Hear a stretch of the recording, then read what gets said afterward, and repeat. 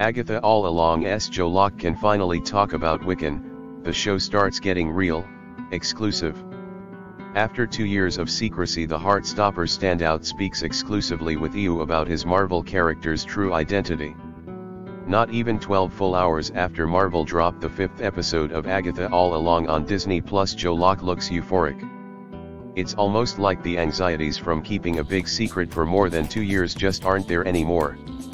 It's so nice. I feel like I'm breathing. I love it, the actor tells Entertainment Weekly amid one overt exhale sitting on the couch of his UK home in front of bay windows that overlook the street. The previous night though was a different story. With the release of Darkest Hour/Wake Thy Power, the episode in question came the long-anticipated reveal that the mysterious character Locke plays on the show opposite Kathryn Hahn's Agatha Harkness isn't your average goth kid hoping to gain magical powers by joining a coven down the witch's road. He's actually Billy, the grown-up son of Elizabeth Olsen's Wanda Maximoff/Scarlet Witch and the super teen known as Wiccan in Marvel Comics. The young Julian Hilliard played Kid Billy in WandaVision. The big unveiling came in the final seconds of Wednesday's installment when he revealed his magic and sends Agatha Patti Lupone's divination witch Lilia Calderu and Sasheer Zamata's potions expert Jennifer Hale into a pit of sinking mud after the show's titular antihero killed a member of their group Alice Wu-Gulliver, Ali Ahn. The jury's still out on whether it was accidental.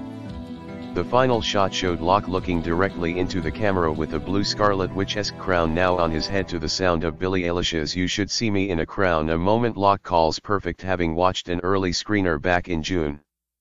It's a historic moment for Marvel storytelling as Billy is the most prominent plus character the cinematic universe introduced thus far. Locke is well aware of that inclusion. He took 4 doses of melatonin the night of the big reveal to get to sleep. I'm in the UK. The episode drops at 2 a.m. He says, I knew I wouldn't be able to sleep, so I'm just going to drug myself and then wake up to my phone blowing up, which it did. He was admittedly nervous for the moment, adding, the thing that I've kept so secret, guarding it with my life, is now just in the ether. Marvel fans clocked early on that Locke would be playing Billy/Wiccan, partly because there is a severe lack of gay comic book characters that have some kind of connection to Agatha to choose from, and partly because certain leaks from the production seemed to prove the theory true. There were also clues on the show itself as the first few episodes started streaming. Locke points out one such Easter egg: the image of Wanda's crown is stitched onto Billy's sweater, though the actor acknowledges it's on the back so audiences might not have caught it. From day one, showrunner Jac Schaffer knew of that theory chatter permeating the internet and imparted unto her actor that the shock wouldn't be the Billy reveal itself. You can do the most unsurprising thing in the most surprising way, and that's how you hook an audience, Locke remarks. Now that the audience is hooked, the show starts getting real, he continues. The show starts with Billy being very much the familiar, the secondary to all the witches. Now we know he is also a witch, and that changes things. Also, we now know that he has the ability to cause harm to them. Therefore he is now the most powerful person on the road. What does that change in the dynamic of the group, and how does that change the future of those relationships? The rest of the 9-episode season is Locke's favorite material, especially this week's episode 6, which will explore Billy's true motivations, why he's on the road in the first place, hint, it's not to achieve power like he said, and his backstory.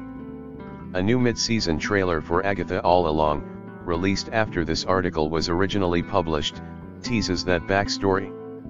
Billy mentioned that a lot happened to him at the age of 13, and the footage features a glimpse of one Billy Kaplan, born to Jeff and Rebecca Kaplan of Eastview, in a car crash during the events of WandaVision.